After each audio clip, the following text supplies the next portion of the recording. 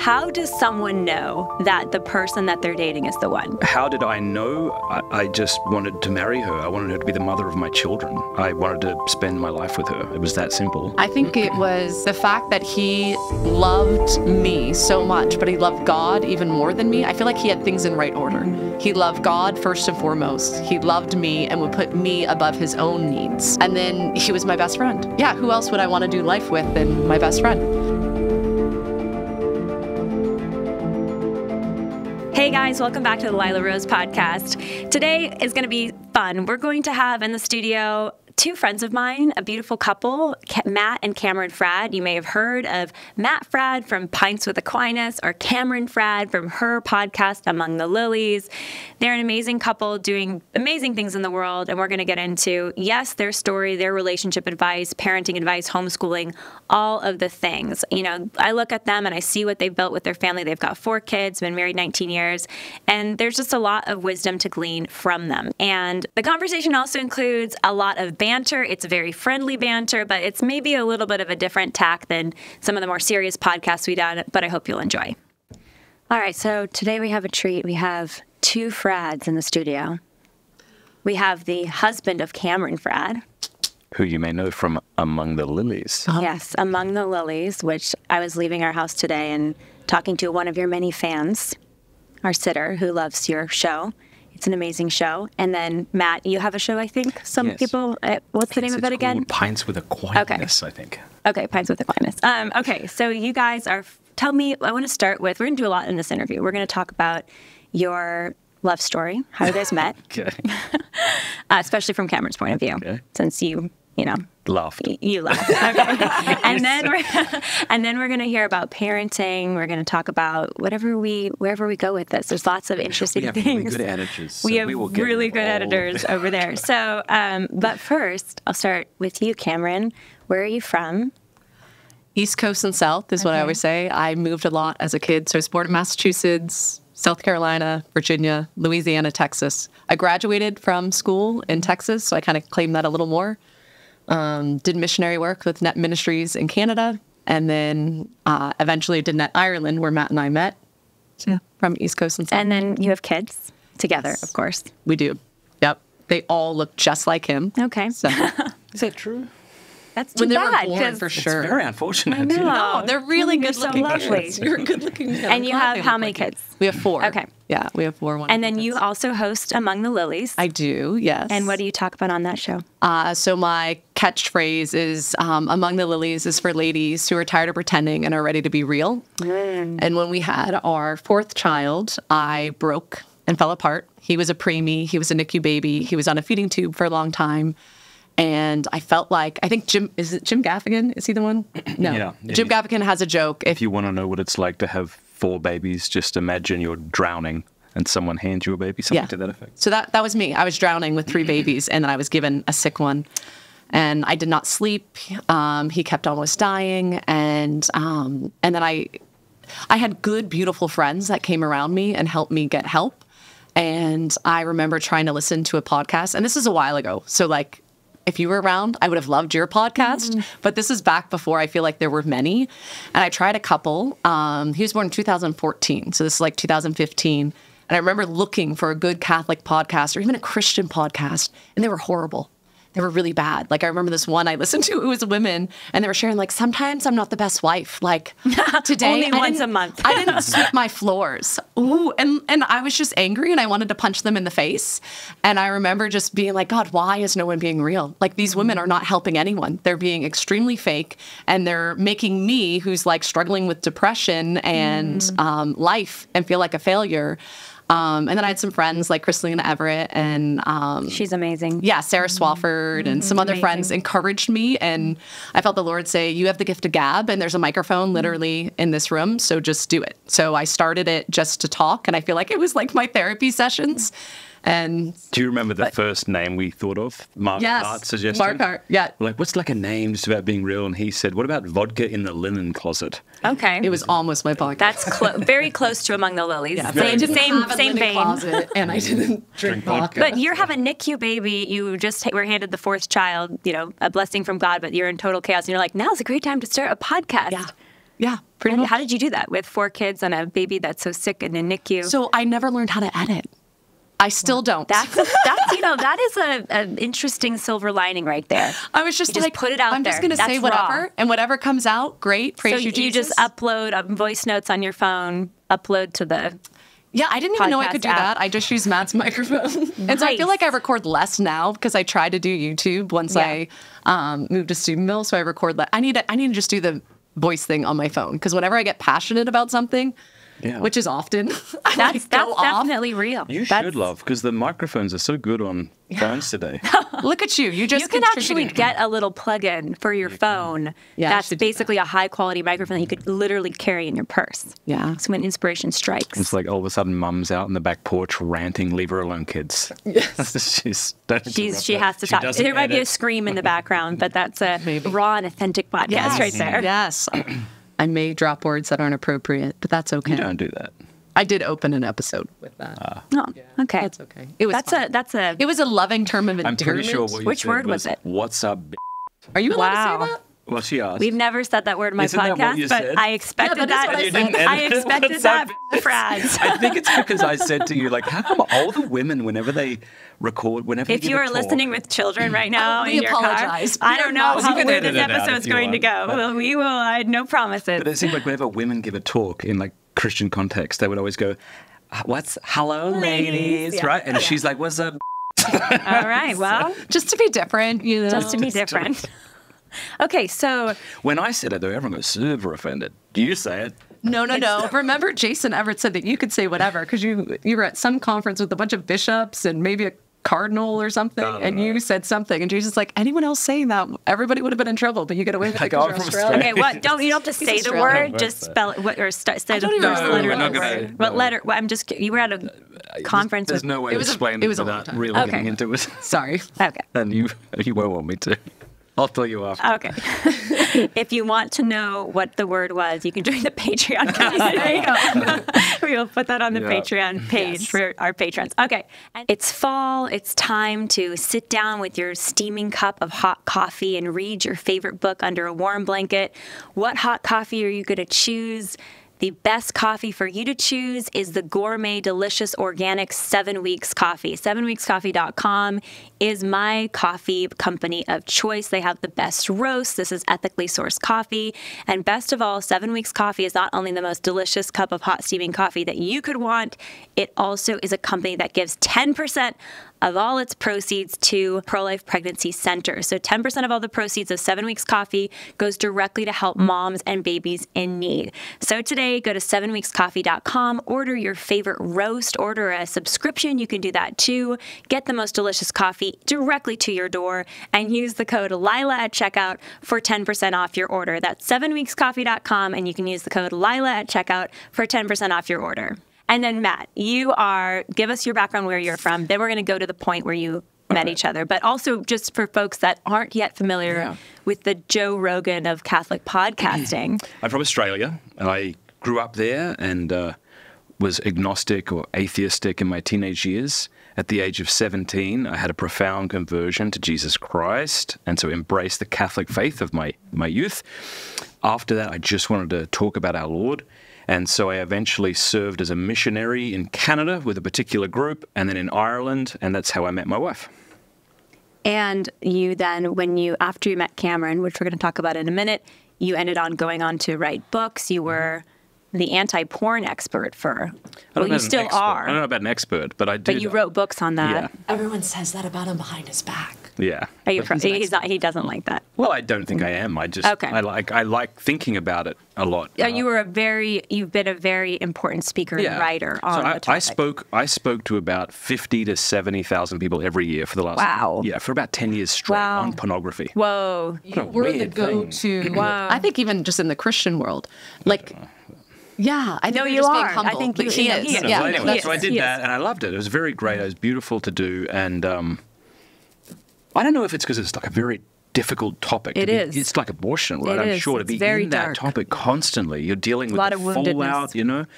And so I was doing my master's degree in philosophy, and I wanted to start a podcast where I could just kind of talk about Catholic philosophy, Thomas Aquinas' thought, because I was doing a master's degree in Thomistic philosophy. And so I started a podcast called Pints with Aquinas. I didn't really forget the name of my podcast. and that kind of developed from just me kind of like looking at different Summa articles to now long-form discussions. Okay. Mm-hmm. So, and then at some point, when you were both doing net, you met each other. Mm-hmm. So how did you meet? And Matt, how did you make your first move? Do you want me to do it? Yeah, do it. So, okay, here you go. So we served with Net Ministries. Give me the real truth. Yeah. Oh, I will. That's all we know how to do, I think. You can correct me if it's not real, but we served with Net Ministries of Canada. And this is back in the day where, you know, the internet was... We're talking early 2000s. Yeah, the internet's humming along, but they're going to send you pamphlets and brochures and packages, you know. So I reached out to Net Canada. They sent me a package, and I opened up this pamphlet, and I'm looking through it, and there's like these young missionaries, and there was this really pretty missionary on the front cover, and that was her. And so then after I served a year in Canada, they wanted to send a pilot team to Ireland. And so Are you saying Ireland? Yeah. Not Ireland. Okay. The island of Ireland. Got it. And they chose missionaries from previous net years and put us on a team together. And I knew that Cameron would be on that team. And I sent out an email to my new team members and ignored everybody who responded except this one. And saying, hey, you want to get drinks? Yeah. You bloke. I don't know. No, that was MSN. That was after. So you asked Cameron out by asking all the... No, you don't date on that. So we Yes, you can't date on net. It's like Focus. Is that right? No, it's stricter, I think. Wow. Yeah. Well, do you know? I don't know. So you weren't allowed to date, but you were like, I still want to go on a appointment with just to get to know her a bit, Cameron. maybe. And then we came together as a team, and we just really liked each other. Okay. So if you weren't allowed to and date... by I don't even mean physically attracted. I just mean I really think you're cool. Yeah. I like talking to you. Yeah. But of course you were physically attracted. I don't know if I was at first. There's a lot of pretty women, just like there's a lot of there's a lot of dudes, handsome guys on the team, but I don't think there was, for me at least, it wasn't this like, oh my goodness, he's the cutest sparks. Yes. Mm-hmm. There was moments of that, but I also, with Net, I've seen it handled really well when someone's had an attraction and they choose not to act on it, put the mission of the team above it, and then afterwards get married and go on, and it's lovely. And I've seen other people where they kind of date or like flirt with each other, and it ruins the mission. It's kind of hard for people who haven't served in a team like this to understand. It might seem weird. Why couldn't you date on a team? But you're living in close proximity, and your primary mission is to evangelize young people and tell them about Jesus Christ. If you take your eyes off of the mission and onto Susie or John or whatever, it creates weird dynamics within a team environment. That makes sense, but I think it's really interesting what you said and what you both are saying, which is that you both were attractive people, but you didn't necessarily feel immediate sparks or physical attraction to each other, which I think is... I actually don't even know if that's true, because I think about when we were in that pub in Ottawa, we were playing darts, and I remember at one point thinking everyone else in the pub disappeared except for Matt, and I was like embarrassed. So I had moments of that, but I wasn't going to let that... take over. So I think we were attracted to each other, but it wasn't this, we have to act on it now. Okay. It's like, okay, let's just put that aside. Yes. Yeah. I think that's probably how everybody thinks. Like, I'm in California, there's lots of pretty people everywhere, but you don't walk around going, oh, you're just like, oh, she's beautiful. He looks like a handsome dude. But whatever. It's like when you kind of get to know the person that you start to be drawn in. Well, and I think that's the right way to respond. But I think in today's world, with the way people are, I think the life experiences they have, things like pornography, et cetera, I think the step between acknowledging someone's attractiveness and then moving into maybe intense interest or lust is unfortunately, I think, a short path for a lot of people. Yeah. So, but it sounds like that was not your story. You started as friends. You had this friendship. I remember saying to my friend Todd, who was on our team, I said, I don't think I'm attracted to Cameron, but I want to be attracted to her because she's so great. Like, I really like her. So then when you left Net, then you called her up and you said... Do you want to do the story? Okay, so there's a quote from C.S. Lewis, and Matt, at the beginning of training, lent me this book, and it says, love is friendship caught on fire. And that had been my prayer all year, that I would experience that with someone, whether it be my ex-boyfriend that I broke up with right before I went on Net Ireland, or someone else, maybe Matt, but I just didn't know. And we went, I remember right before we left Ireland, it was the night before everybody on our team was flying home. And I remember saying to one of the girls on my team, the thought of never seeing Matt again breaks my heart. but I don't like him like that. I was convinced I didn't like him like that. They're like, he's like a little brother. Yeah. And I would really miss my little brother. I loved him like a brother. And, but I had been praying that. And I went back to Texas. He went back to Australia. We were talking. Sometimes we'd be on the phone and it was amazing. And it was like, we're going to get married. And then other times it's like, I don't like you anyhow. He's going to be a friar at the renewal. I'm going with Sisters of Life or something else, you know? And it was real, it was hard. Dating was very hard. It was before there was FaceTime and we're in different countries. And I went to go visit Matt in Australia. And should I just tell that little bit? What do you want? Whatever you like. Yes, go for it. The truth. The truth. The whole truth. The whole truth and nothing but the truth. Okay, so I flew to Australia and we had this amazing, beautiful day where we went for a rosary walk first thing in the morning, watched the sunrise. Matt packed a picnic lunch. It was amazing, beautiful. We went on like a river cruise around Brisbane Harbor. Mm-hmm. You're doing great. No, you could... That's perfect. Okay, your turn now. I was about to say ferry, and then you say cruise, so you got it. Okay. Yeah, and we went to a place where you got to hold a koala and see the kangaroos. Feed kangaroos. It was pretty amazing. And then we took a drive up to this lovely lookout over Brisbane, and I forget the name of it, but anyone watching from Brisbane would know what it is. And We have a lot of Brisbane. You probably do. I'm More sure than you you do. think. I bet you do. I hope so. I leaned in to kiss her, and I was denied. Wow. Wait, you were dating at this point, of course. No, we weren't really. We were still trying This to is a figure out what we friend were. kiss. Well, you say why? Because Okay, so the reason I said no and I didn't let him kiss me is because I said we have 2 weeks to figure out what we are. I love you as my brother, and there's times where I think I'm attracted to you, and then there's other times that I don't. So I don't know, and I want to have strong boundaries here. And he got very upset, and I felt bad, but I was like, No, I didn't get very upset. So you weren't even sure you wasn't were very attracted upset, to but him. when you said that to me, I was like, I'm going to be a priest. Yeah. Okay, so I felt like you put a wall up and maybe had some distance. Yeah. Because prior to that, I feel like there was moments that he'd look at me and I swear he saw through my heart and like saw a part of me that I didn't even want to let anyone see. And I think he saw a part of me that God knows, but no one else knows. And it was embarrassing. You wrote a song about it. And one of the lines in the song is... Wait, can you sing it? No, we don't want to do Oh, that. he's got an No, I'm amazing definitely not voice. going to Please do. sing it. And I Matt. don't even know if you should say Matt. it. Not going to happen. Can I Just the line. Come on, Lila, one I'm not line. here for your views and subscribers. I'm here for mine. I'm not singing it. Yours might appreciate it. Have you sung on your podcast before? I think I've sung occasionally. All right, they loved videos it. of me out there. Actually, we have one of your fans in the studio. Did you like it when Matt sang on the podcast? Just say yes. Yeah, it's great. He loved it. So So, then what happened, babe? So for our wedding... well, what was we the had a line? You don't CD. have to sing it. What was the line? Yeah. So we had a CD that was Love. Actually, if anyone's watching and you have this CD, I want it. It's called Love Songs for Cammy, and he wrote all these songs Wait, for why me would someone else have his CD? Because we gave it out as gifts at the wedding. at the wedding. Wow. Yeah, but I did, because we moved so many countries. I And don't this was have mine before anymore. digital. This yeah, is on a- this it's is on on a a- disc. Yeah, I would love to get it. One of these days. You What can a try gift to find it. give away at your wedding. I know, it was a beautiful gift. But the line is, you bite your lip and shy away, and then something. I forget what it was. Doesn't that Do you sound remember? right? No, it's so good. Do you remember the line? But it's I don't know that about part. Wait, You look. This is getting way too intimate for me. I can't You do look. this. Oh, the line's so good, but it's something No, like don't you worry look about at it. me. Kangaroos and are great, 'cause Stop! they You jump. bite your lip and You know shy what I mean? away. Only on But I their want back to pull you legs. close into me. You know? You look at And the me and I koalas. see your heart. You wouldn't Yes. realize It was this, lovely. but they can scratch. But you hold just on, mute just his to clarify, hold on. Maybe mute Matt, his have some microphone. professionalism here. Just to clarify for a second, this CD had original love songs Yeah. that Like Matt 6 wrote songs. for you, Yeah. recorded for you. Yes. And you know, it is sweet, I guess, that you gave it away at your wedding. Why would you give that away at your wedding and not keep that? We had one. We had had multiple. one. You had copies, Yeah, but you they've lost the just other been copies. lost over the Years. moves. Yeah. We've been married a really long time. So that's what we're saying. How many If years you have were you out been there- married? 17 years. 17 years married.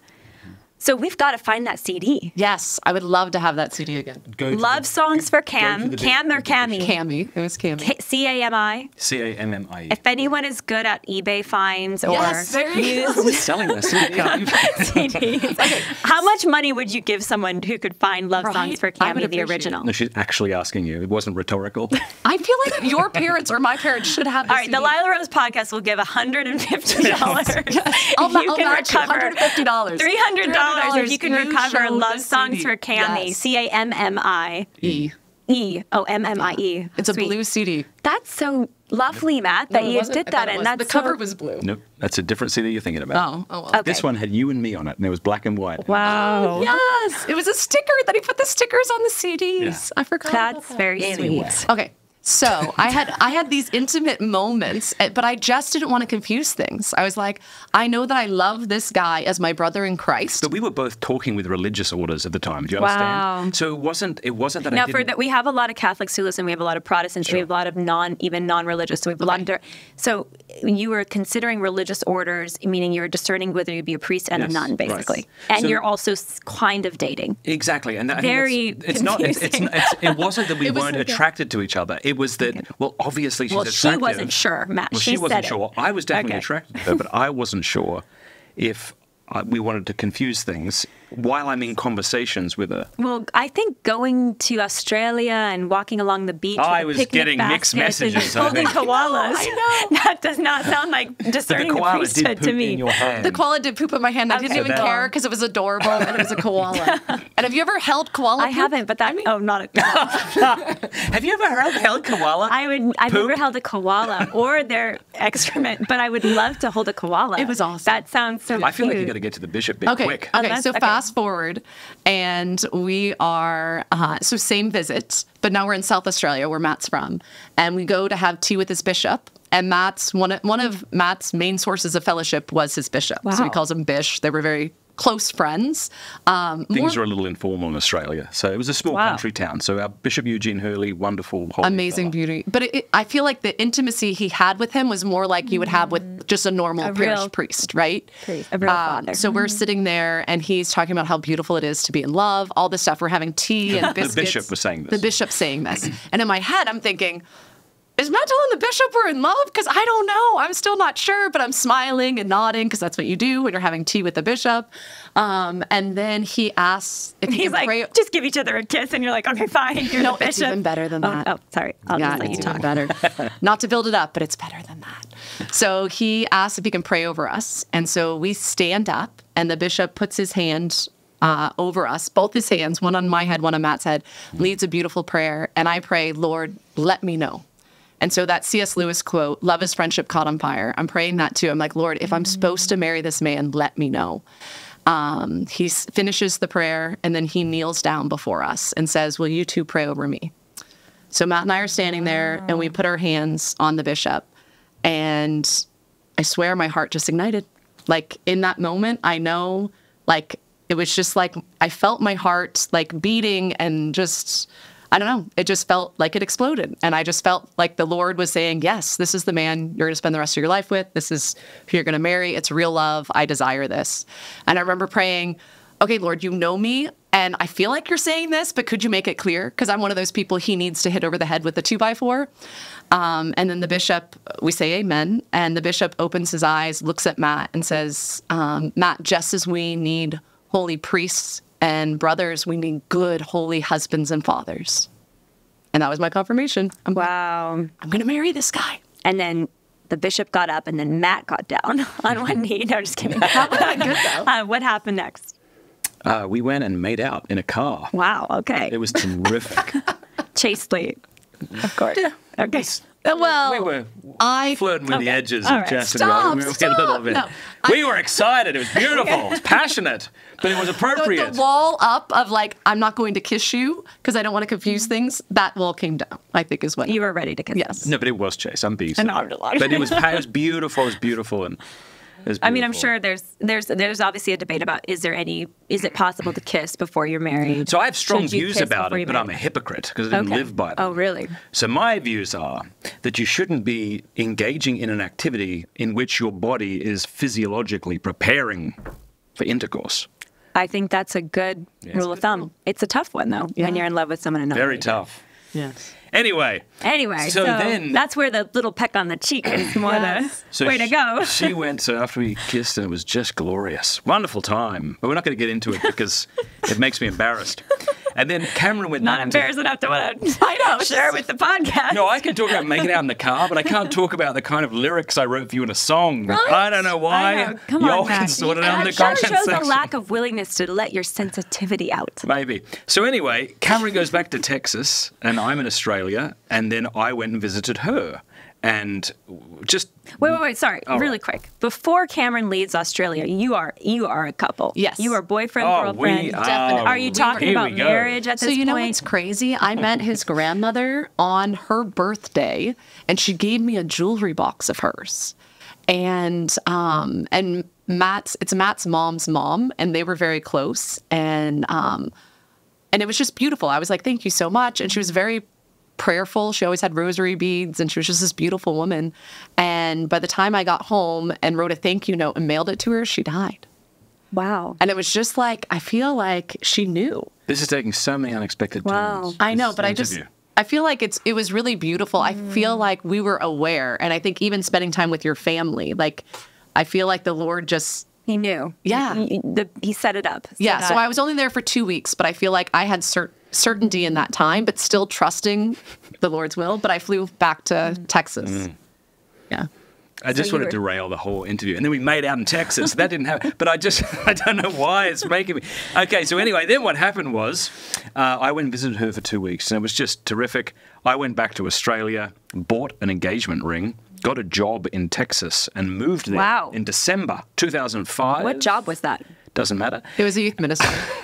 Ministry job. And then proposed a month later. Yeah. So when I told Made it my happen. friends I was engaged, they're like, "You have a boyfriend?" I was like, "Oh yeah, there's this guy. He just moved from He Australia." was like my little brother. yeah. No. Yep.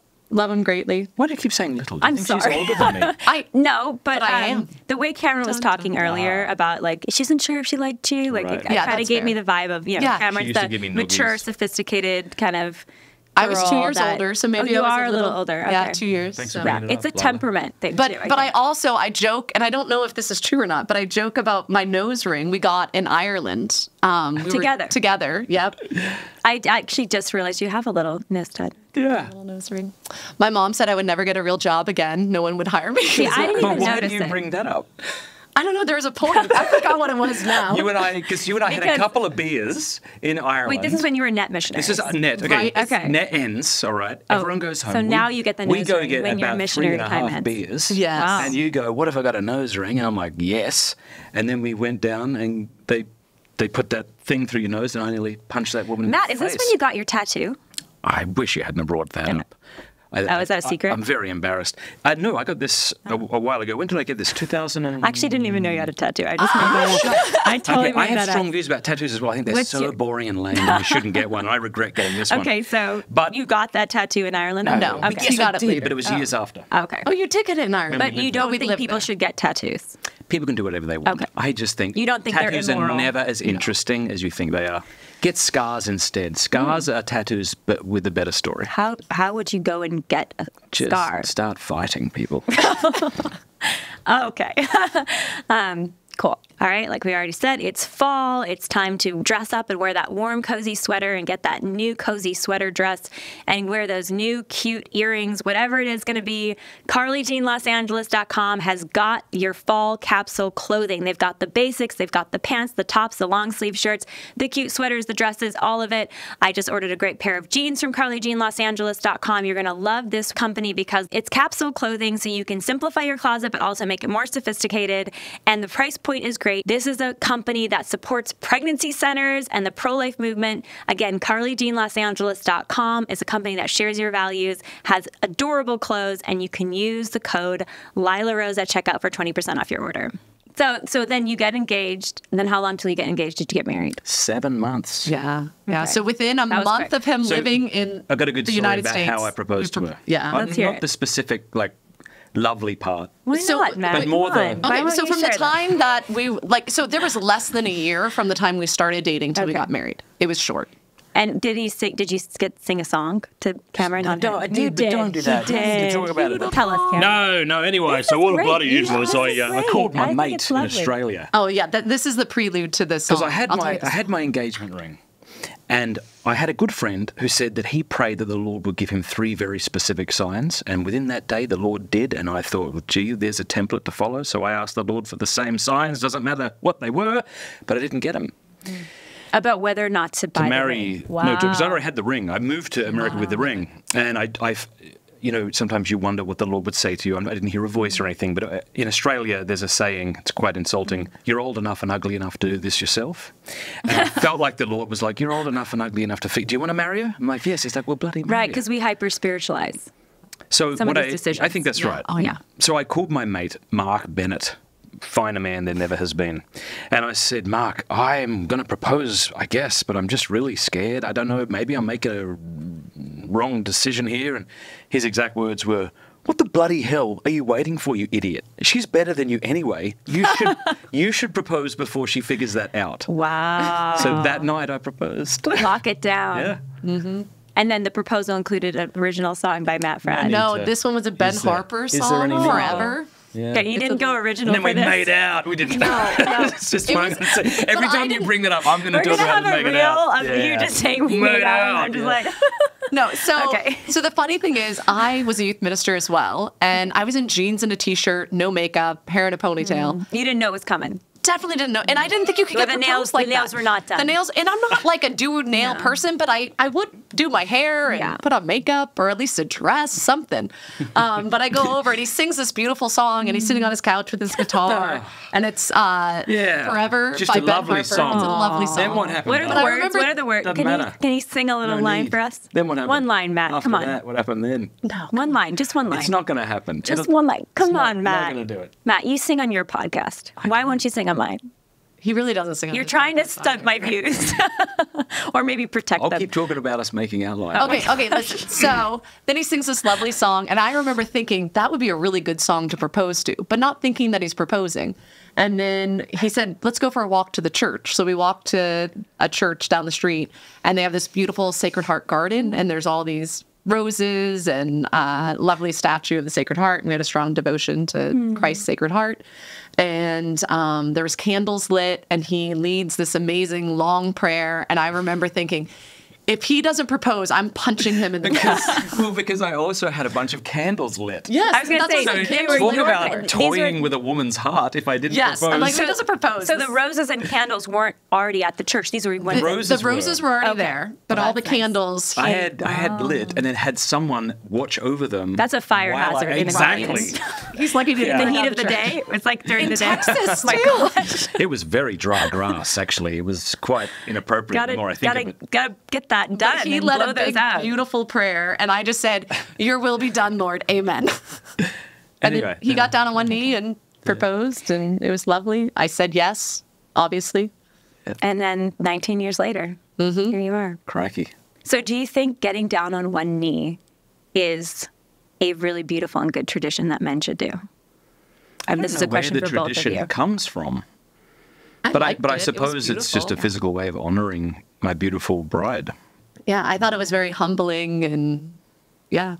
I love it too. what That's I- a Twitter debate. by No, the I way, like for it very much. I people think saying it's, we don't do. if you're the Are you kneeling. pro it? Oh, I'm pro kneeling for sure. Well, I'm very I love against it. women. My husband kneeled. Either proposing or Or initiating the conversation. I think the The man, woman shouldn't propose, is what you're saying, Matt. I think that's I fair. mean, look, it's like tattoos. I have strong opinions, but I'm not going to hold you to them. But I do think that a man should put himself in the position to get rejected. He should love his woman enough to not have to put her in that position. Why? Why is that something only men should do versus women? Because men are stronger than women. In what way? Both, every way.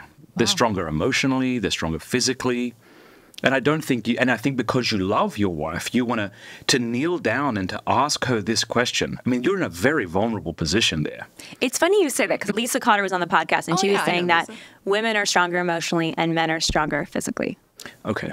I think it depends on the individual person as well. Of course. But I think overall, I would agree with that. And I think that it also depends on the individual.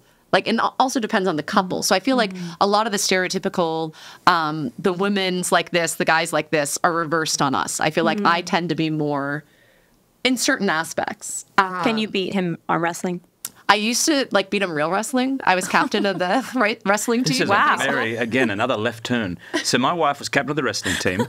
And I so did we not would know that. actually That full was on a break lucky out question. into wrestling at Okay. parties sometimes. Yeah, and I was in a very awkward position, Lila, because if I lost... Wait, you would wrestle at hang on, parties hang as a on, party hang on. trick. If I lost, I Cameron would- sucked. And if I won, I sucked. True. It's a So it was a lose-lose. very awkward situation. But Cameron would win, it sounds like. Sometimes I would. Wow. I think she remembers things the way she Were you was married surrounded. yet? Were you married at this Hold point? on you right now. Oh, we would never wrestle unmarried. That would have been... No, I think we did actually, but not like that. And then what happened We after just you make wrestled? out at parties. No, that's so not awkward. true. That's not true. No. Okay, do you still wrestle? Here's the thing. I get We don't. aggressive sometimes, and especially if Matt says something that offends me, and I just kind Okay. of would like push him, and Does then that he'd push happen a me lot, back. Cameron? It used to early years of marriage. I have like health issues now, and my bones dislocate, so Aw. it doesn't work as well now. But back then we used to, and he'd say something, and I just full on. But my thing was, he didn't know the right. He was bigger and stronger than me. We would be different weight classes, but I knew the wrestling You knew the moves. skills. I had the skills. So I would get him. Like, I remember this one time, I had him in a great hold. I'm like, there's no way he's getting out of this. And I had him, and he stood up. And I was like, well, this isn't fair. So I still have him in the You're, hold. like, hanging but on. I'm, like, across his shoulders, and he's just standing up. And I'm like, Carrying you. we are definitely different weight classes. Would This you is have not guessed working. that she was captain of the wrestling team I would in not high have school? guessed that. I would have guessed like maybe volleyball or swimming. I did swim you a do bit. seem like you're strong and Yeah, athletic. I did soccer, softball. You're like super in but yeah. shape. Let and me everything. let me ask you the question then, because you asked me why should a man put himself in that position, Yeah. right? So as to be rejected and not expect the woman to do that. I think that seems obviously true without having to psychoanalyze why. But you would agree with that. So why do you think that? Oh, is this Pints with Aquinas now, Matt? We'll take this clip out. We can. Do you have an opinion on it? I think that women, because we are designed to carry life, you know, we share human nature and humanity, but the female can mother, the male can mother, and that's why the male is more prone towards protection and provision, so be able to empower the female to mother, right? And so in that sense, kneeling to offer the ring and whatever, that sign of protection and humility before the woman is to say, I'm here to protect and provide for you, even at cost to my own body. So physically kneeling is almost a sign of that, because she's going to have cost to her body to carry that life into the world that he doesn't have. That is a great answer. I love that. I'm going to say that from now on. You got it. I saw you. Okay, so here's the question. How does someone know that the person that they're dating is the one? Because it sounds like for you guys, there are lots of twists and turns, sort of signs for Matt that he Can I didn't sum get. it up? Because I know it's hard to try to fit in an entire dating thing in like 20 minutes. That's what we're doing, Matt. Because it sounds, Suck it up. in one way, it sounds like there were a lot of twists and turns, but there really wasn't. It Okay. was just two people who got to know each other and then didn't want to complicate things. And by complicate, I mean make the kind of acceptance and declaration that we were romantically attracted. Because as soon as we did that, we knew that we would be getting married. Yes. It's because we didn't waste any time. We weren't going to muck around, and so that's why. How did I know? I just wanted to marry her. I wanted her to be the mother of my children. I wanted to spend my life with her. It was that simple. I think it was, so many things. I think the fact that he loved me so much, but he loved God even more than me. I feel like he had things in right order. He loved God first and foremost. He loved me and would put me above his own needs, and look out for me. And then he was my best friend. It was just like, who else would I want to do life with than my best friend? And I feel like for me, once it was, and I knew I loved him as my brother in Christ. And then once I was like, oh no, there's definitely more than this. And like, I've talked to other women, and I have a friend who, I was surprised. She was talking to me. She had chemistry with someone that was not her husband, and I didn't realize she had not had that with her husband. And I She was never like, had chemistry with her husband? No, I don't think so. I think it was more, these are the right steps, so we're going through the steps. And I think there's a lot of like childhood trauma and things like that. But I was like, oh no, that's how I feel, because she was talking to me about how she felt about this other gentleman. And I was like, but obviously you feel that way for your husband. And she didn't. And I was like, oh, well, that's how we are. Like, I've always had that. And so just realizing not everybody has that. Do you think everybody needs that? I think to be a fully alive, awake human being, yes. I think agree. for me, my heart was hardened in a lot of ways, and I was very self-sufficient, and I was tough and strong. I don't need you. I don't need anyone else. I'll take care of myself type of person. And I think Matt softened me And I think that was part of like him seeing my heart, and like, it's embarrassing because it's so intimate. I think I really grew in, I don't think I appreciated my femininity until being a mom and being a wife. Like, I think it made me softer. It made me see the beauty of the feminine and seeing that this is strength differently. It's not doing the exact same. It's not doing what he can do, but doing it better. And I learned that through marriage, through letting him love me, and then through our kids too, through my body, like dying to myself every time. And What did you advise your friend who came to you with that? That predicament? She's attracted to someone who's not her husband. She's feeling this. You said, I think the chemistry is the word, but she didn't have that experience with her own husband. Yeah. But she sounds like she was validly married to her husband. Yes. It was a real marriage. And she has an amazing marriage now, which is amazing and beautiful. Her husband ended up being her knight in shining armor.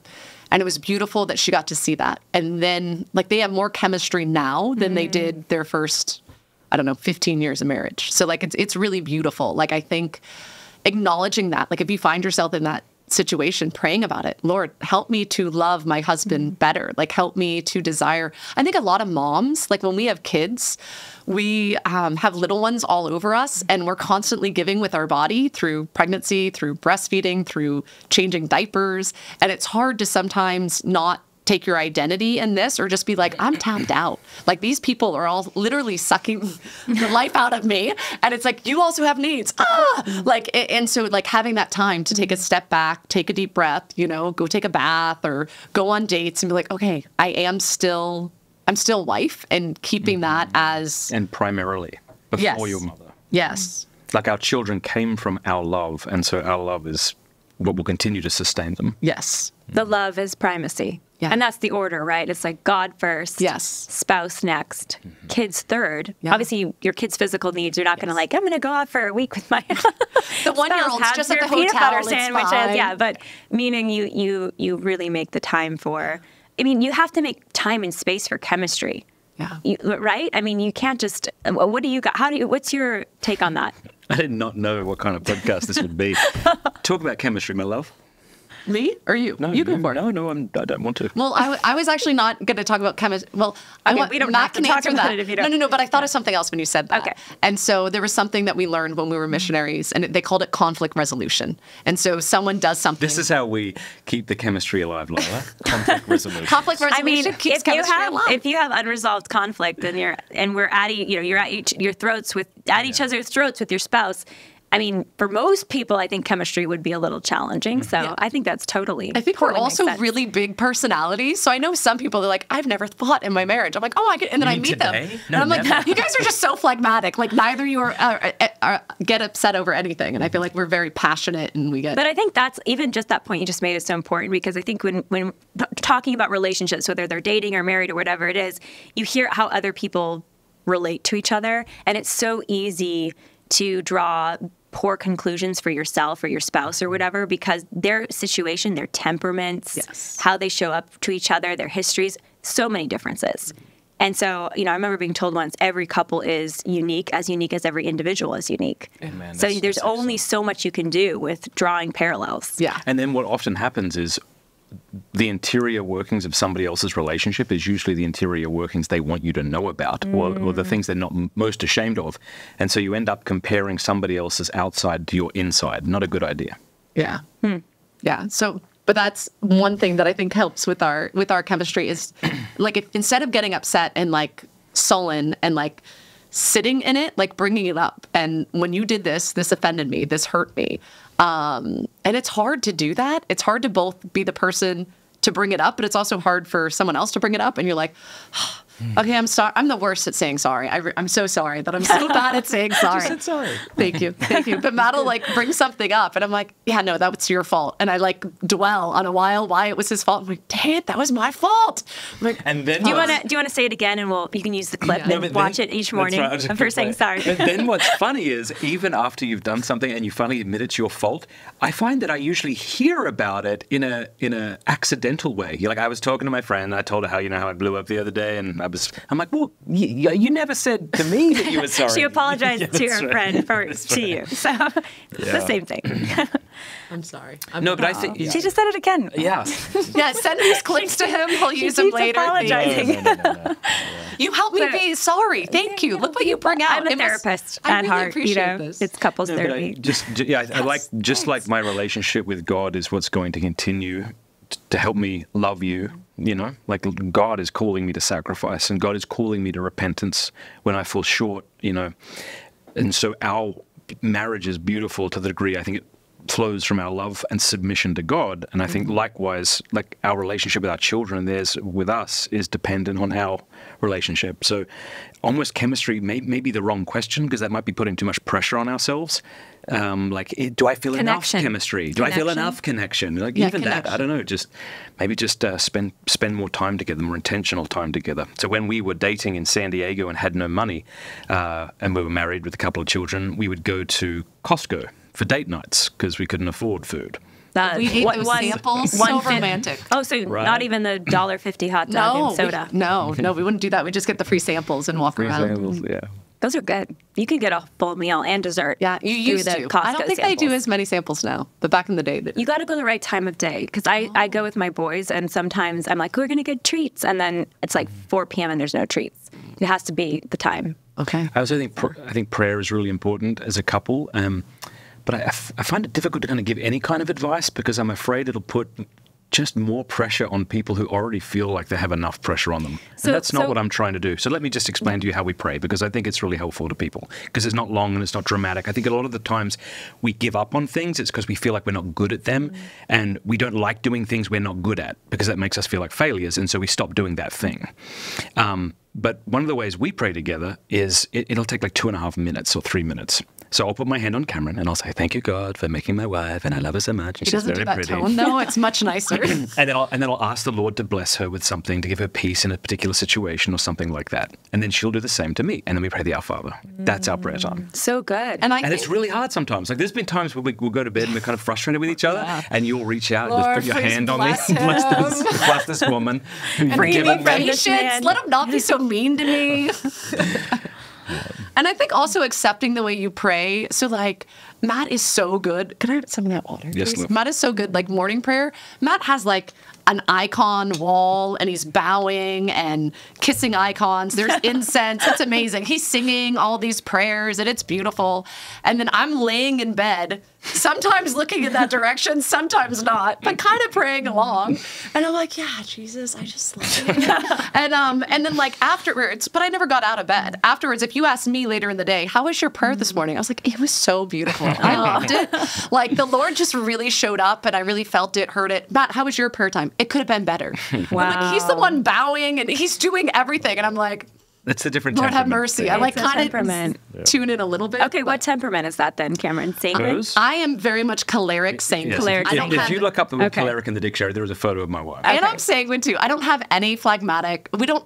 Between the two of us, there's not a single phlegmatic trait. It's Okay. exhausting. It's so tiring. And you're- I don't have any melancholic either. I'm just melancholic choleric. Okay. So I think about death way too much. But if you ask me, it's just the right amount. But I think that was really good advice, because, yes, I think, how do you keep your marriage strong? And it was going to be a question. You guys have moved a lot. You have your podcast, you have your company, you work together to some degree. You're obviously raising your kids. Do you homeschool, Cameron? I do, yeah. You're homeschooling your kids. What are the ages? 15, 13, 11, 9. So Okay, glad so you you've didn't got ask me. a lot of kids, and they're these 9 to 15, so these very kind of And my 15-year-old important years. is taller than me. He's 6'2", and he sweet. outweighs me. How sweet. Big guy. And so you're doing a lot. I think you've moved a lot in the last few years. Ever. Like You're always moving? So we got married in Texas. We lived in Ireland for Okay. 3 years, Canada, San Diego, Georgia, now Ohio. So just always, not recently. So the question is, how do you keep your marriage strong? And maybe you already answered that, but maybe more you want to say Here's on a good that. analogy, and the analogy is with friendship. If you meet somebody who you naturally get along with, and then you spend significant amount of time with them, because you get along so well and you maybe share the same interests, you're never kind of forced to go deeper in that relationship. Whereas if you are kind of required to spend time with somebody who might be a different personality to you and you have to have more conflicts with them, it feels to me that the more you can have a conflict in a way that's charitable and respectful, it kind of strengthens that relationship. It's like, okay, this is strong enough to handle some of these blows, you know? And so I would say, how does our marriage, has it remained strong? Does it grow strong? I think it is through, like, you can always go deeper, you know, like, and I don't want to do that. Like, I want to know who you are. I want to love that beautiful Cameron. And I don't just want to love who I think you are. I don't just want to love who you think you are. I want to get to know you more and more. And of course, as we continue to try to get to know each other, we're also dealing with our own defense mechanisms, our own woundedness that kind of reacts against the other, especially in those vulnerable places. You know, people often say, don't be defensive. But if you're being attacked, defensive is precisely what you should be. And sometimes someone's trying to wrestle you. Yeah, you have should be to defensive. fight back. I'm sorry. And so I think, you know, that's always a constant thing. And I think if our marriage is to remain beautiful and strong, we have to keep wrestling. Like it has, we can't give up. We can't stop wrestling. Yeah. Physically and otherwise. Yeah. Maybe physically, but not otherwise. Yeah. I think also, like through trials, your marriage is strengthened. It's tested. It is hard.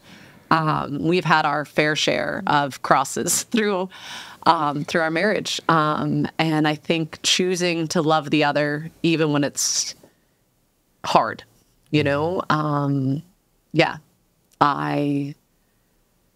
think that, choosing to love the person, even when it gets hard. Because I think we live in a society where, like, it's supposed to be easy. So if you don't feel in love, then just stop. And it's like, yes. It's like, yes, exactly. So Gaudium et Spes, which is a document that came out of the Second Vatican Council Catholic Church jargon, within it, it says, when God is forgotten, the creature grows unintelligible, right? So if we forget God and his revelation, then we forget who we are and what we're for. And if you meet a man who doesn't know who he is or what he's about, he can truly be said to be lost.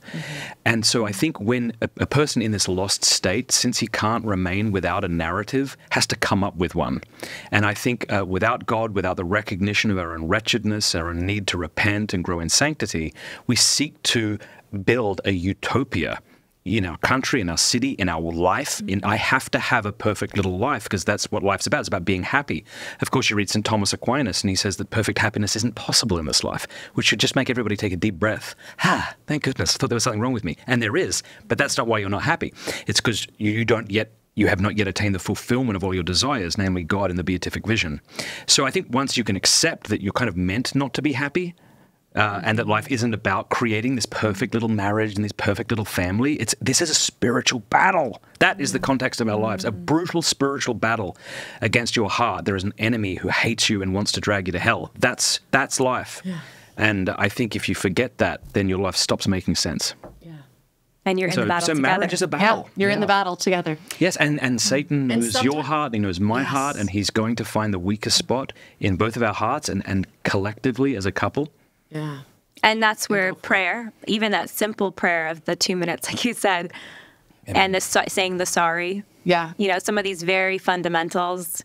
Or like mercy, like showing mercy to each other. Like I think, we've had, you know, a lot of hard times where one of us is suffering greatly and it causes us both to suffer, and just giving the other mercy and patience. Or even like we were talking, we're like, why has things been, we've had a lot going on. It's been very stressful. And it's like, okay, yes, there's all these reasons. Like we can list like 10 things and like any one of those gives you stress, let alone all of them at once. Like it's very overwhelming. And it's, okay, we just need to give each other the grace and the mercy and just cling to God and cling to our faith and be like, okay, you've got to get us through this. Yeah. Not think the other's the enemy. I think sometimes we think that, like, it's his fault. Like, he's the reason why. And I think Satan's done a great job there because it's not the two of us fighting against him. It's us turning and fighting against each other, which is ugly. There's a new baby coming in your family. Maybe it's your baby or your friend's baby or your niece's baby or your sister's baby. That baby is going to need diapers. Every baby needs diapers. Find the company that supports your values. Every life diapers are the best diapers on the market. They are well-made, ethically sourced. They have diapers and wipes. But most importantly, this is a company that not only loves your baby with the product that they create, but they donate part of their proceeds back to the pro-life movement. Every Life Diaper Company is the only pro-life diaper company. Check them out today. It's everylife.com, and you can use the code LILA10 at checkout for 10% off your order. If you want to share, what is the hardest or one of the very hardest things you've had to face? And what did facing it look like? Well, I mean, just generally. It's more general, but it doesn't mean it's not, I think, insightful. And that is, I think, when we get married, even though we think, okay, I want to serve this person, I want to love this person, you obviously think you're doing it for yourself. Like, you want to have a friend, you want to have a lifelong companion, like you want to have a beautiful love life, you want to have children. And so I think maybe as you grow in your relationship, realizing how much was about you and how much you wanted that other person, not for their own sake, but for your sake. And then having to recalibrate and go, okay, I'm meant to give my life for her, I'm meant to die for her. Oh God, that was what I signed up to. Yes, okay, I knew that. I nodded sagely when others said it, but now I'm realizing it again. And I think that's why our relationship with God is so important, right? Because if I'm upset with her, or if we're fighting, God commands me to love her. And if I abandon her, I will go to hell. And so quite literally. Without repentance. Yes. Yes, this is true. So There's hope. Speaking of mercy. So I don't have an option here. So maybe it's the disappointments of life. Like we have disappointments with ourselves, right? As we grow older, we look uglier as we grow older. We get fatter maybe, or some stuff goes wrong with our body. Like there's disappointments in your own life. And now you've become one flesh with this other person who's also getting older and sicker. I mean, maybe it sounds like I'm being hyperbolic, but I mean, the longer you're with somebody, obviously there's disappointments that take place in this one flesh. And so in those situations, to still pursue the other and not to, what do you think? Yeah, I think I agree with what you're saying, but I think, so I have a lot of health issues, and I think that's really hard. And I think like that's where you're coming from with growing older and healthier. Like, so I was mid-30s when I had a miscarriage that I ended up in the ICU. I went septic with, and I got crazy sick. And then when I got out of the ICU, I couldn't walk. And so I went from being a pretty healthy, normal mom to really sick. And that was really hard. And then I have all these autoimmune diseases and other things. And I find that really hard for our marriage, that there's constantly things we can't do because of me. So it's like, if I'm having a healthy day, great, we'll go do something. But if I'm not, I need to stay in this recliner and have a heat blanket on all day. And it stinks. And it's really, really humbling. And like, I'm okay for it for me. Like, I'm like, okay, Lord, if you call me to suffer, I'm fine with that. I will suffer. I will offer it up. You will give me the grace. It'll be great. But I really don't like it when it affects my husband and my children. Like, that's where I feel bad. That's where I'm like, this is the worst. Or yeah, but at our best, right? Like at my best, I recognize that this is the cure for my own arrogance and pride. This is what will save me. And the same thing with the ways I'm across to you. Yeah. It's like the things that we don't want in each other, or the things that we wish hadn't have eventuated in our family or our living situation or whatever, is the thing we have to submit to as the will of God. Because I often think I would much rather God tell me to do X, Y, and Z in order to be a saint. But often it's not about doing, it's about submitting to the will of God with gentleness and peace and patience. And that's hard. The meek. Being meek. Yeah. That's a word that I think it's not one for the modern sensibility. Yeah, gentleness with others. Like I often say, like if God said, I need you to do the Bible in a year podcast, that's how you be saved. I could crush that. But if God says, go home and don't cause any unnecessary grief to your family, I'd be like, well, I'm screwed. I don't know how to do that. So it's like, I think often those are the things that the Lord wants us to. So good. All right. The other thing I really wanted to hear from you guys is some parenting stuff. I've only got a almost 2 and a 3.5, but we have a lot of parents who listen to the podcast, and you've done the elementary years, I guess, and now you're heading into the high school years. A couple of things in particular as parents. First of all, how do you manage, you're busy with work, I think, Matt. I mean, you sometimes say, I don't work very much, but you're like pumping out podcasts. I work more than I think. Yeah, probably. You seem to have a very sanguine attitude about your choleric, melancholic life. So, but anyways, you've got all this work you're doing. You have done a lot of work too. You've got your podcast. You're also homeschooling. So how do you kind of set up your family life and your kind of day-to-day with your kids to even do the homeschool thing and feel like you're doing it successfully? So I joke that I am the best at homeschooling when I pay other people to do it for me. That's a great strategy, Cameron. Yeah. So I had this girl. So every time smart. she had a birthday, I love Juliana was my helper. And every time she'd have a birthday, I'd be like, wait, weren't you already 14? Weren't you already 15? Now she's like in college, but she like would teach my kids.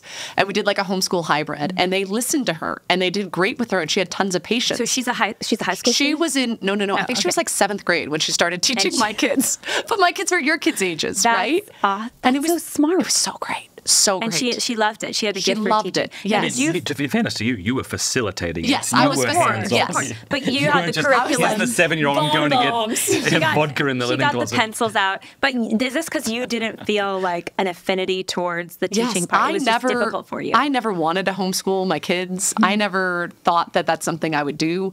The families in which we kept hanging out with, all the families that I saw, and I was like, I want my family to look like that family. They homeschooled very differently, but they all homeschooled. And I was like, okay, maybe I could do that. I'm pretty sure I'm dyslexic. I have learning disabilities. I had ADD before it was cool.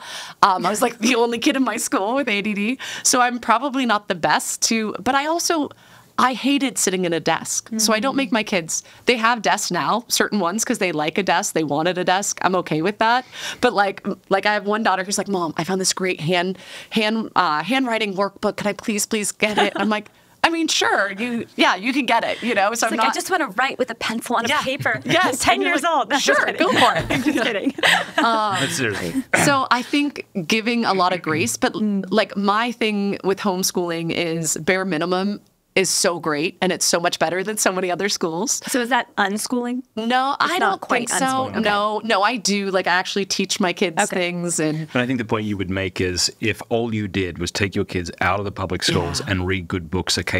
better. They would be head and shoulders above everybody. Yeah. So that'll do. Yeah. So I want to hear you talk about this, because I think it's going to be just a balm to like hurting hearts right now. The wrong question for a homeschooling mother to ask is, am I doing enough? Yeah, because the answer is no. You can't do enough. Because we're homeschooling, I mean, effectively, because I don't plan anytime soon to put him in a school. I don't know if we will. Yeah. But I'm not doing, we have a workbook. But you don't even he need scribbles that. in. Yes. But he's not 4 yet. That's so that's where great. I'm like, okay, I think, But no, don't be a tiger teach mom, Lila. him, like, go outside and look at the flower. Look at the bee pollinating the flower. Have a conversation about that. Like, that's homeschooling. So our youngest, was he 5 or 6 when he wanted bees? 6, 7. Yeah. But then you find out all the we things let they him get want to bees. know. So Like, now he's a beekeeper. how does the tomato plant? We got a tomato plant because he got potty trained. So we got a little pot, we put a seed in it, and it grew into a plant. Okay. Now it has tomatoes on it.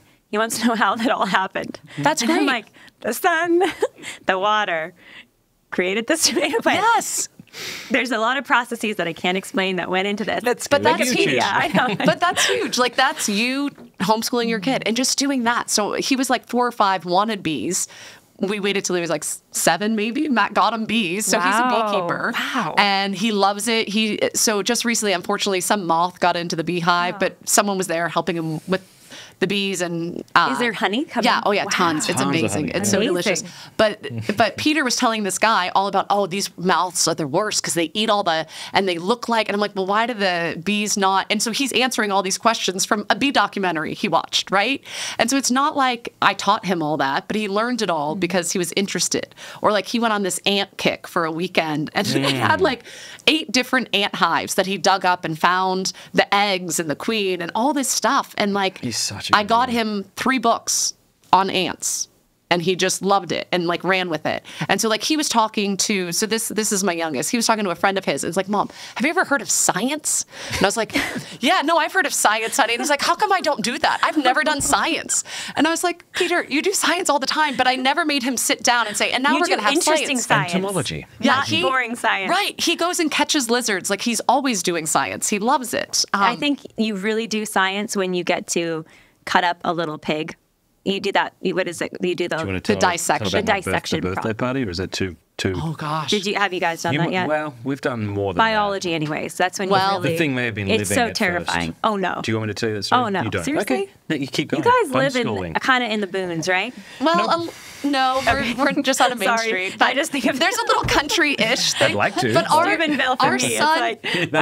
son just loves things like this. So we have friends that have like butchered chickens and quails. You live in the hillsides of Ohio. We'll give it okay, sure. And you have a big backyard. Yeah, we do. I know because we've been over. Oh yeah. So, but you're saying we take kids hunting and they get to butcher things. Come on. Our girls have never been hunting. I've never been hunting, but our boys have with Matt, and they enjoy it and they talk about it. And so I think the main thing is with homeschooling, like you don't have to do enough. Like all you have to do is do you love your children. Your children are bonded to you. All moms are really good in the beginning with just that. But somehow we think when they turn 5, or maybe you have to go back to work and they're 3 months old, and you think, now it's not my job. I can't do the best with taking care of them. So here, this preschool for babies, that will do best. No, that breaks your heart. You don't want to do it. Some moms have to, and I am so sorry for those moms that do. I had my first in Ireland. I had 9 months of like 90% of my pay, maternity leave. It was ridiculous. And I did work the beginning years with our kids, but I worked with them because we were doing missionary work, so they were able to be with me. But I knew what was best for them all the time. I wouldn't go to Chick-fil-A and let that person tell me what I should feed my kids. It's like, no. I know what they're going to have. I'm going to feed them. I'm going to take care of them. But for some reason, we've been taught in our society, when they turn 5, you know nothing. Now you need this expert who can teach your child. They will teach them how to read. They will teach them how to write their name. They will teach all these things. You are not capable of doing that. I know how to write my name. I know how to read. I may not be the best qualified to teach anyone's kids. I don't have the teacher skill to manage a classroom of 30 students, but I am this child's mother, and I love him and her. I love my child more than anyone else in the world. So who better for them to learn from than me? And we can hire the 7th grader if we need to. Exactly. If you need the 7th grader. But they're in the home, and you're involved in each step. And yes, I think that it is. If people haven't been homeschooled or been close to homeschooling, I think it can seem overwhelming. And I think a lot of times, whatever grade your child's in, like say you have a 3rd grader, how long do you do homework with that 3rd grader? If you homeschool them, you'll just do the same amount of work. That homework, just bring it to the morning because they do better in the morning. And it's really like, my main thing with my kids is I want to teach them what is good, what is true, and what is beautiful. That's it. I want them to know the Lord, love Him, and serve Him. That's it. Some of them are great at reading. Others aren't. My oldest was dyslexic, dysgraphia, and dyscalculia, and I thought the kid would never write his name. I don't even know what 2 of those things mean. Right? It's his writing. He could be a doctor with his writing, but he can write his name now. But in 1st grade, I struggled so hard thinking he could never write.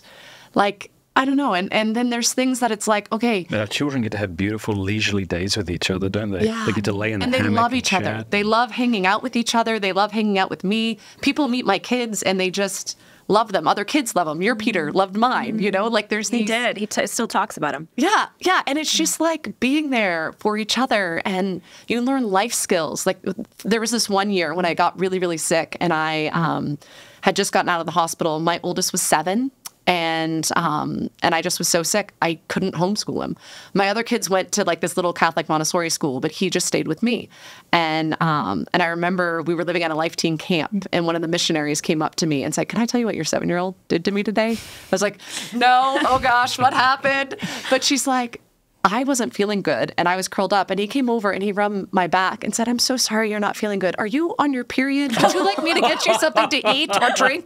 Can I do anything for you?" I did not know. Yeah, wow. Yeah. But let's not say his name. It would embarrass him. I won't say which child it was, but it was a 7-year-old boy. And so this girl was just telling me, I love like how empathetic your child is. And also how non-shameful periods are, how like non-sexualized they are. Like, I think that's actually, there's something really important and healthy there. Yeah. And just like learning, a naturalness to it. Yeah. And he learned empathy that year. Yeah. I tried to do math with him maybe once a week. Like I kind of failed at it that year of homeschooling, but I was trying to survive. I was trying to live. We've got to do a podcast episode, Cameron, just on the primer for homeschooling by Cameron Fradd. Yes. I would love to help you. Because your style of homeschooling sounds right up my alley.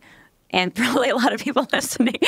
I mean, maybe you need a little land where you can have the ant hive on it. Yeah. So you'd have to find a way to get the ant hive. But it's very encouraging. I kind of grew up free range like that, which I feel like is a blessing. I'm one of 8, and we were homeschooled, that it was a lot of free range time. Oh, you'll be great then. I wish I was one of y'all. Like my friends that were homeschooled have such peace and confidence. I've been more of a white knuckler. I don't have peace. I don't know that I have the peace or the confidence Really? yet. Thank you, yeah. though. So my parents did a great job, but they also worked hard. I feel like it's interesting. There's a lot of free range, but they did work really hard. Like we learned the Latin. Yeah. We learned even some of the Old Testament Greek, or the New Testament Greek, excuse me. See, I don't even remember, but we learned all these things because they like took the time. Yeah. You know, so there was a lot of intentionality. I think that's the part that I'm, can I be intentional enough to do the things? What are the things, But I'm so early in the journey. So Yeah, you are. You have so much time. And that's why I like beginning with just pull your kids out of school and do nothing, and they'll be way better off. Just do that. Can you do nothing? I can do that. Okay, just do that. Yeah. And then it's like, can you download Audible? Can you play a few good books? Let me give you a handful of which ones. Okay, one more burning question on kids. Speaking of Audible and documentaries, what's your take on screen time? Screen time. I think younger years, it's not needed. Yes, no. I think ideally keep your children away from all screens. Yeah, we have something like one of our kids said to someone else, they were watching a movie like, "Oh, you guys do Fradd family movie night?" And they were like really excited because that's what we called it. When our kids were really little, and still now, we try to do Fradd family movie night one night a week, and we sit down and watch a movie as a family. But we've never really had channels or... so no cartoons for the kids. See, again, I don't want to put stuff on other people. If you're asking us what we do, I'm happy to do that. But I'm not... your recommendation, your advice, generally speaking. I think, like, your children... Not to shame anyone. My kids watch cartoons sometimes. So. Yeah, our kids watch cartoons sometimes, too. And sometimes it was needed. Like, I needed to take a shower. Winnie, some of the classic old-school Disney stuff, Winnie the Pooh, Jungle Book. Yeah. I'm like, this has some... I'm a big fan of, like... I'd say Fantasia. When I was a teenager or a young kid, my parents would always get on me for not eating fruit, not eating vegetables. But I thought, well, I look back now and I'm like, well, why would I have? I mean, you had the pantry was stocked with like chips, and the fridge had Coca-Cola. Like, so next to that, why would I do what's good for me? And I think there's an analogy there to screens. Like, if I'm letting my children watch cartoons, play on iPads, why would they ever pick up a book? Why would they ever sit and look at the stars or just play with friends? So we are very strict about our children not using technology, modern technology, and we find other families who feel that way about you. Of course, you wouldn't give your child a phone and that sort of thing, and we'll play with them, we'll hang out with them, so that they don't feel like freaks. And then when you get to a right age, so like our 15-year-old has like a Gab phone or like a really locked down. And so it's like, okay, well, now that you're here. But when we were younger, I had a niece that visited, and she had a phone. I think they were maybe junior high age-ish, maybe like 5th, 6th grade. And I took her phone and put it on top of the fridge. And I was like, when and if you want to call your mom, you can, let me know. But we lived in Georgia, and we had like 5 acres, and there was a creek, and there was trails that they would run and play, and she'd go swimming, and they just had a blast. And I remember her saying like, I don't even care about, and I was like, let me know if you want to use your phone to call your mom. She's like, I don't even care. There's so many fun things to do. I don't need it. And so I think that giving them the option, giving them, like we do other things. And then we're not big TV people where we don't sit and watch TV a lot. Matt was really good about reading in the evenings to our kids. He still does. And I like do art with them as they're doing it. So like just providing other things. And like we have neighbors that comment, there's always a game of tag or something going on. Our front lawn is like really big, right? And so there's always neighbor kids coming and doing stuff and playing. And it's just, those are the other people we've chosen to be near. And they're just, interacting with each other beautifully. And it helps to have community. Yeah, it helps to have community, but I don't think that we're like anti-technology. Like if you let your kids watch a movie, that's wrong. I try to choose more beautiful movies to watch. But yeah. I think that's encouraging, because you didn't say they're going to die if they watch some cartoons, but I think it makes sense. Yeah, and then they decide for themselves. So there was some movie, I don't even remember what it was, but we decided to watch it. And our 15-year-old said he wouldn't watch it because he took a stance. It wasn't immoral. But do you remember what it was? It was like Disney pushing tranny crap on kids. Oh, wow. And so he's like, no, It's don't. bad stuff out there. What? That's Can I the tell you thing. I think it was a movie I saw, and I didn't think it was bad. Can I tell you what's really encouraging?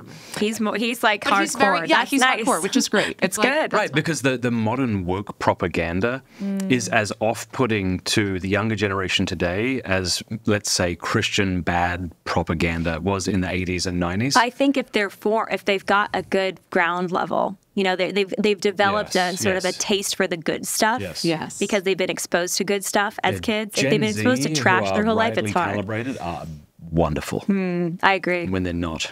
There's a lot of bad Gen stuff Z. There's going on. no, I We love don't Gen think Z. you can find a lukewarm Gen Zer. Like, you just have Yeah, hot it's and cold. true. That's our experience. It's true.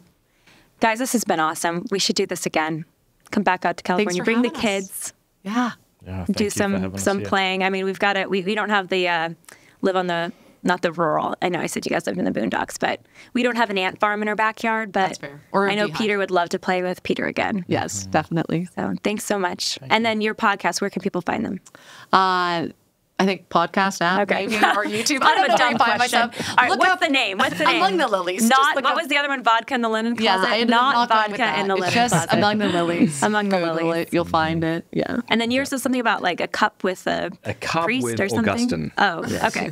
Cups with the dust. Pints with Augustine, I think it's called. I forget. Okay. Pints with something. That guy. Famous, very famous guy. Thanks, guys. Thank you. Awesome. That's great. Thank you guys for listening to this episode of the Lila Rose podcast. It was so fun to have Matt and Cameron on the show. As always, don't forget to subscribe. Don't forget to leave a review on the podcast app if you think of it. That will help the podcast reach more people. And if you haven't already joined the Patreon community, please do. That will help the podcast reach more people. And we'll see you guys next time.